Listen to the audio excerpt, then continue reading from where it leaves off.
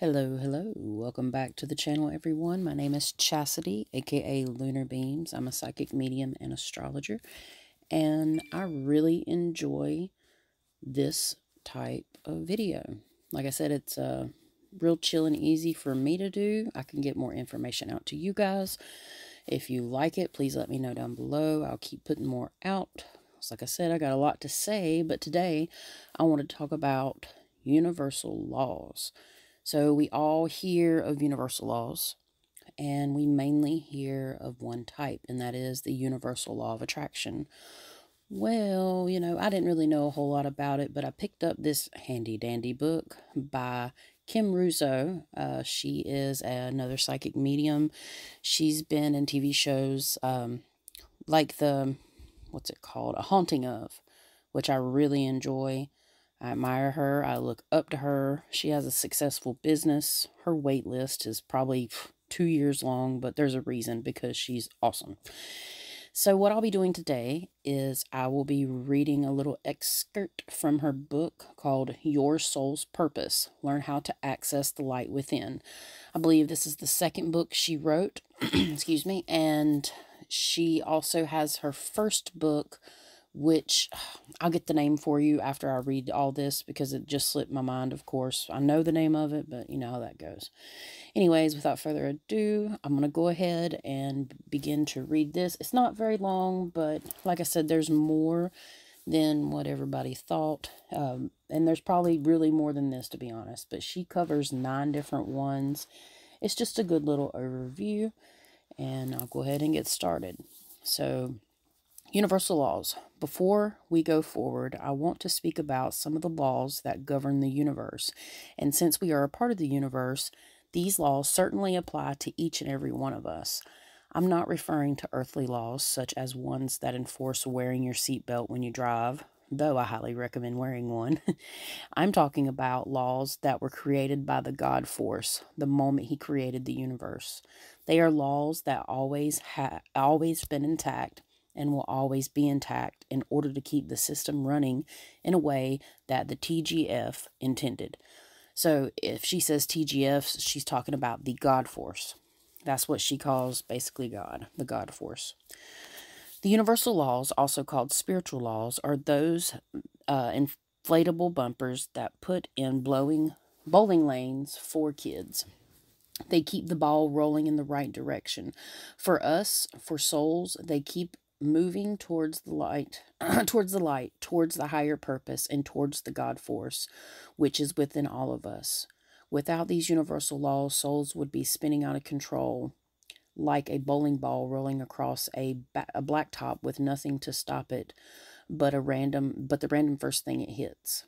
These laws create balance and work against chaos. They are real. They are as real as the universe itself and cannot be denied or ignored.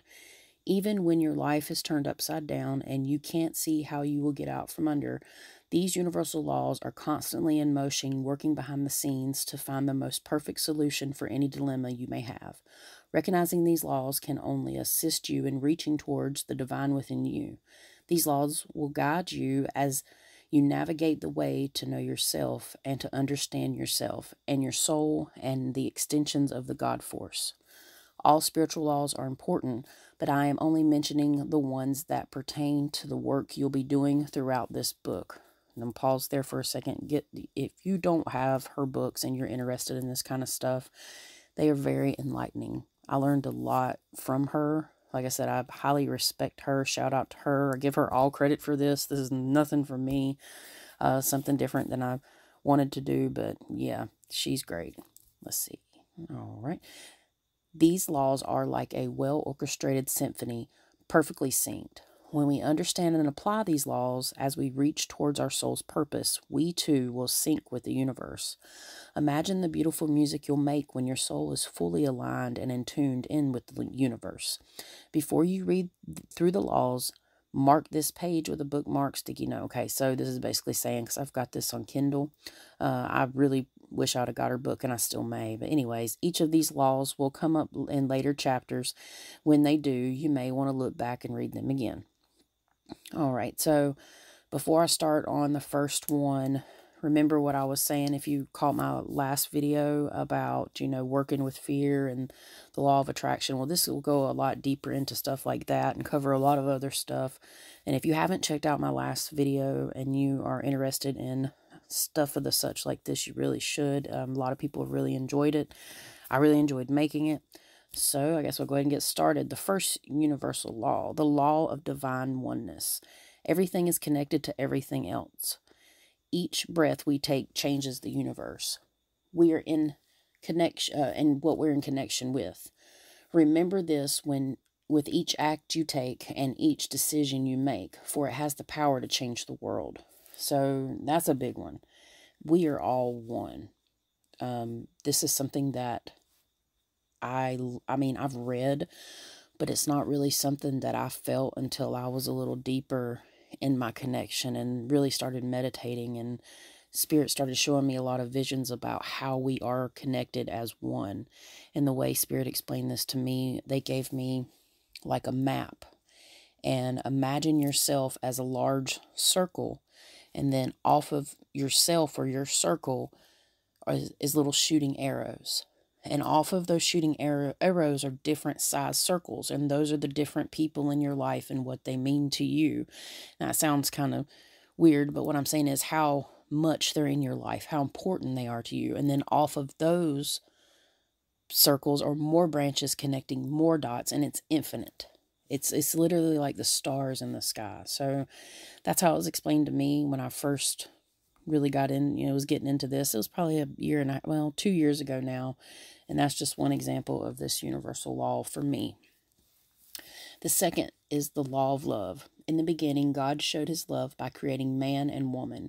He later showed his love by allowing his Son, ascended Jesus, to come to earth to demonstrate divinity through unconditional love and compassion. That was the greatest display of love ever made. All of us are made of love and are capable of love as great as God's. When you love God with all your heart, you love yourself and each other. The law of love is the highest law of them all. Love transcends suffering and bypasses the physical law of limitation.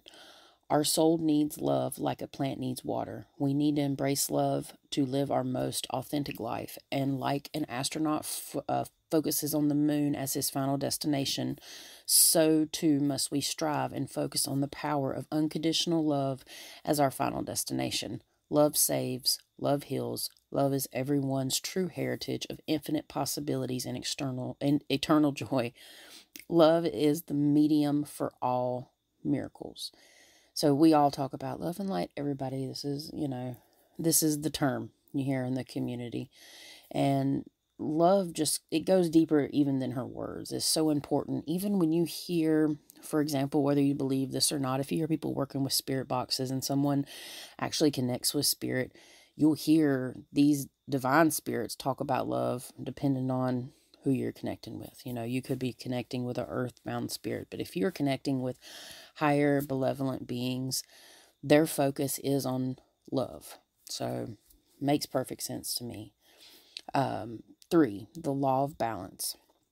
Each movement you take, each time you act in any way, your motion ripples through the universe and affects everything that is. If what you do throws off the weight of the universe, if it throws off the weight of your family or your job or your friends or vacation, the universe adjusts and rebalances. Another way to think of it is, for every action there is a reaction, whether you like it or not. Some people call this karma, which is the physical manifestation of the law of balance based on a person's free will choice. Most people, however, think of karma as a personal form of punishment serving as a payback for something awful they did in the past. But karma isn't personal. It's simply the scale of the universe adjusting and readjusting for every tilt and bounce until harmonious balance is achieved. The one thing to keep in mind, the law of balance is continuously at work on behalf of your soul. Even when you depart the physical world, your soul is bound by this law, no matter what dimension you are vibrating in. This is good news because we have many chances to balance out our karma or our actions. So something interesting that I was listening to last night from another podcast from, I can't remember her name off the top of my head. I'm horrible with names, y'all. Just forgive me. Anyway, she was talking about like karmatic debt. And maybe that's one reason that, we reincarnate, if that's what you believe. That was one of the hardest things for me to kind of wrap my head around. But I'm slowly getting used to the fact that, yes, I do believe we reincarnate to some degree. Do I believe it's our whole soul that reincarnates? I'm not sure about that. I have an interesting theory about that I may dive into later, so hold that thought. But anyways, yeah, this is speaking of that karma and karmatic debt, or, the law of balance, basically. Number 4, the law of vibration. Everything in the universe is made of atoms. Every atom is continuously in motion and vibrates. Thoughts vibrate, feelings vibrate, words vibrate, and emotions vibrate. This is so, so, so true. Since there is nothing that can't be reduced to atoms, there is nothing that is not vibrating. As you read this book, you will learn about increasing the energy inside of you, also known as your vibration. The ultimate goal is to harmonize your vibration with the light of the God force. Sit back and watch magic happen. This is so true. Vibration is a big way and has big things to do with how we connect with our guides. If your vibration's very low, meaning maybe you're really down in a bad place, or if you're just, kind of a quote unquote shitty person sometimes, or you do shitty things, your vibration will remain low. And that goes into other laws of the universe as well. So, I guess we'll move forward with number 5, the law of resistance. Another important one to really understand. Resistance is opposite of surrender. And surrender, and this is for me, and surrendering is something super important when it comes to going with the flow of the universe.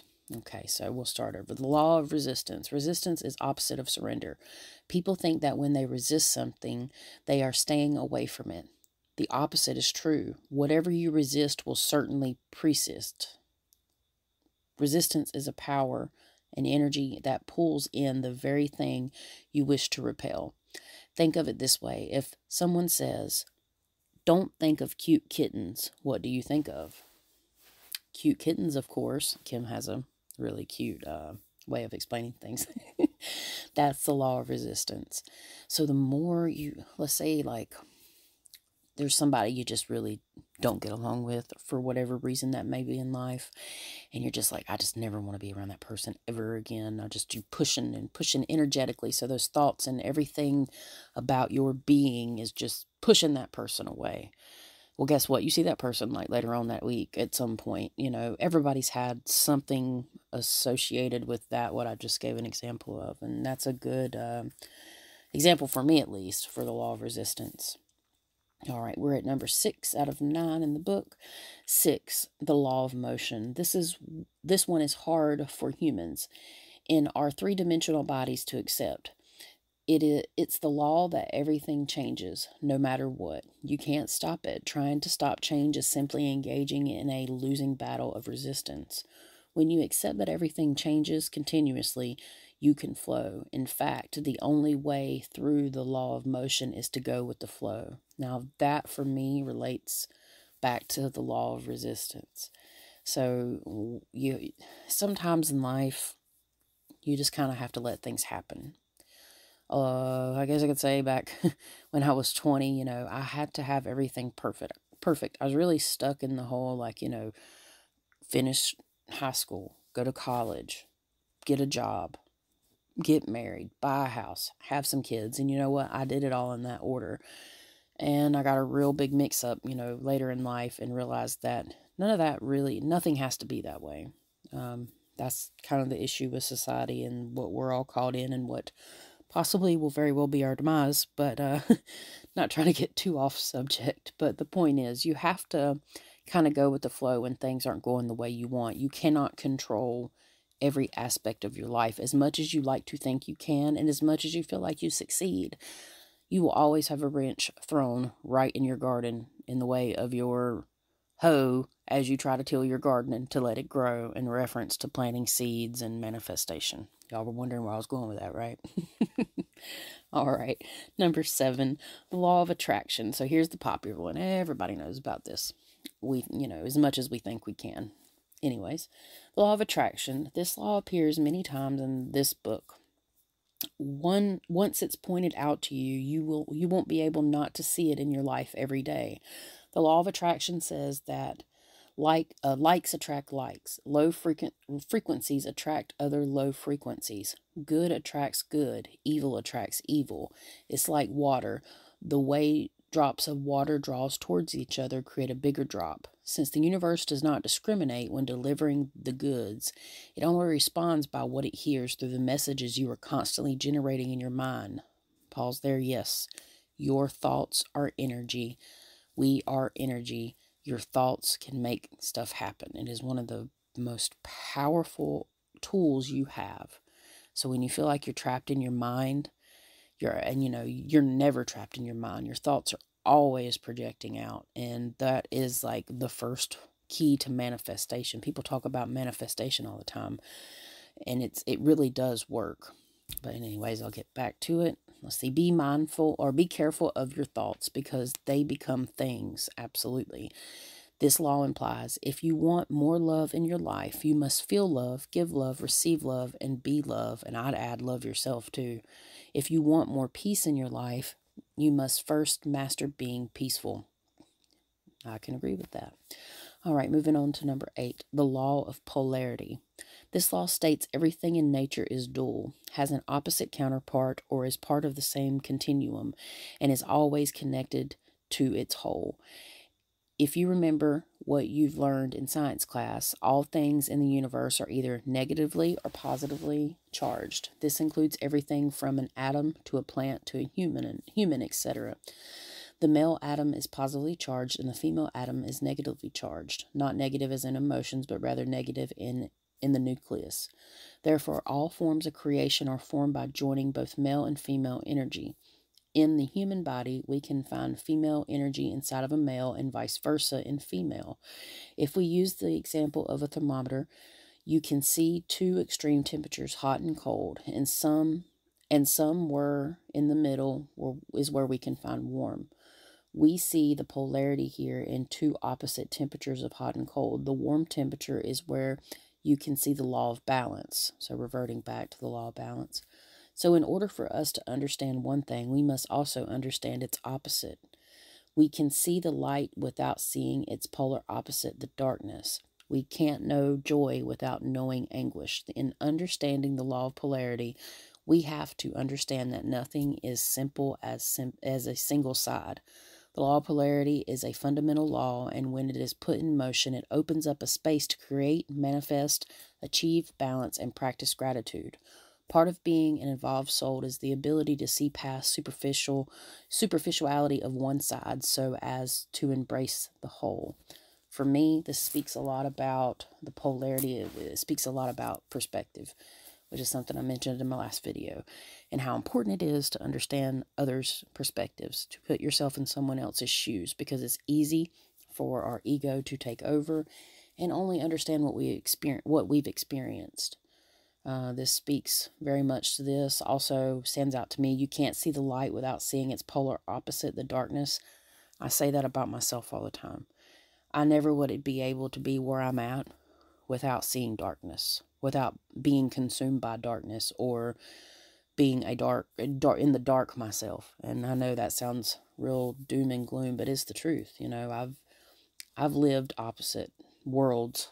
I've been opposite places, and I am a Gemini, so it's kind of like a daily thing for me. But anyways, moving on to the last one that she has in the book, the law of gratitude. Number 9, gratitude is a powerful law. When put into practice, it changes your vibrational frequency and changes the frequencies of those around you. To practice gratitude, you must put forth great positive energy into the universe. It is your way of telling the universe that you are grateful for all blessings, big and small. It is your way of saying thank you when a favor appears, even if what you receive does not seem favorable. Anything that helps you anything that helps you get closer to God can be considered a favor. We may not see it right away, but eventually it becomes as clear as the nose on our faces. Just with any other blessing that is bestowed upon us, material or otherwise, a simple thank you should suffice. Pause there. I constantly try to practice gratitude, and not just because it's in this book. Like, it really has opened my eyes to taking the time when it's quiet and, when it's just me, to say thank you to my guides. Thank you to the Creator. Like, I try to, and thank you to people that, I try to stop and practice gratitude, because it goes a long way. And I think it's part of our karma, to be honest, as well. Like, how much do we stop and be grateful for things, even though we might not get what we want, we always get what we need. All right, I'll finish this out here.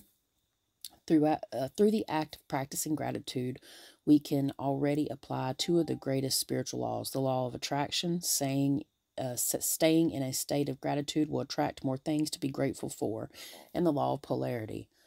We would not be able to practice gratitude unless we first had experienced the opposite: judgment. Sorry, I forgot to pause my stuff. Somebody messaged me on Facebook. That's all right. Anyways. And the law of polarity.